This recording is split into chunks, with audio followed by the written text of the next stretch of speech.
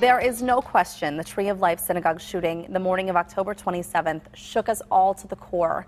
Among the victims, two brothers, Cecil and David Rosenthal, ages 59 and 54 respectively. The boys, as they were known, were always together and a fixture at the synagogue. They were known for their kindness to others and left a legacy of love and acceptance of all. After their death, the Rosenthal family asked Pittsburghers to share random acts of kindness in Cecil and David's memory. That request has grown into a movement, and people are sharing the acts on a Love Like the Boys Facebook page.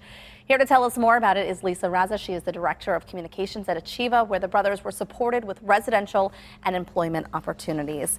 Lisa, I was on the page this morning, and when we say little but mighty, it's things like this. A woman posted just the other day that she opened up a can of formula, baby formula, and underneath the lid was $20. Right. So under that lid, she found a message, the $20 and one of the cards that we have created saying this is an act of kindness for you in memory of David and Cecil. So many people may remember the Rosenthal family took out a full-page ad in the Post-Gazette, and they really wanted the message of kindness to be shared. Tell us about the brothers and what they did on a daily basis to spread kindness.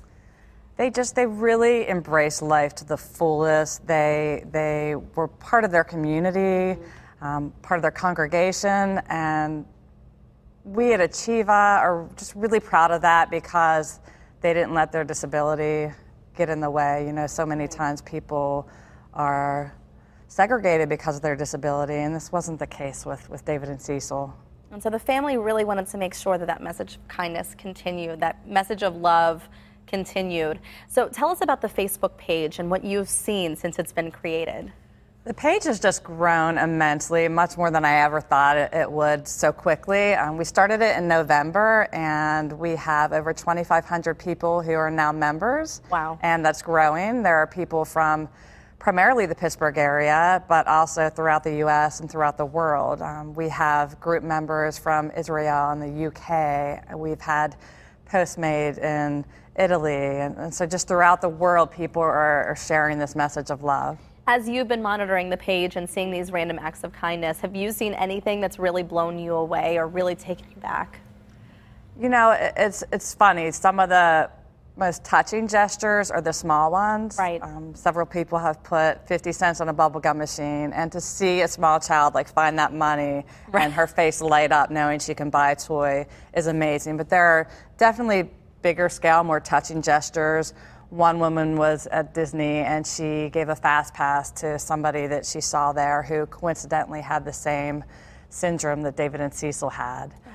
Another story that was really touching was over the Christmas season when a young mom who was having a tough time that year was shopping for gifts for her children, and she was gifted with money and one of the cards to shop for her family. And she said she went out to her car and just cried because she was so touched.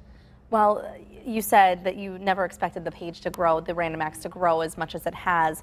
And now, because of all of that, the strength in numbers, you guys are gearing up for a week of kindness in February. Yes, so coincidentally, February 11th through the 17th is Random Acts of Kindness Week. So we have a lot in store. I hope that people follow the page and see what we have planned. Each day we have suggestions for different acts of kindness. And we will launch that week with a special breakfast in which Achieva, some of the people we support, can give back to people that we've invited along with the Rosenthal family. So that will include some of the first responders, some of the FBI agents, and perhaps some of the other family members who were impacted. And it's just our way of saying thanks and giving back to them.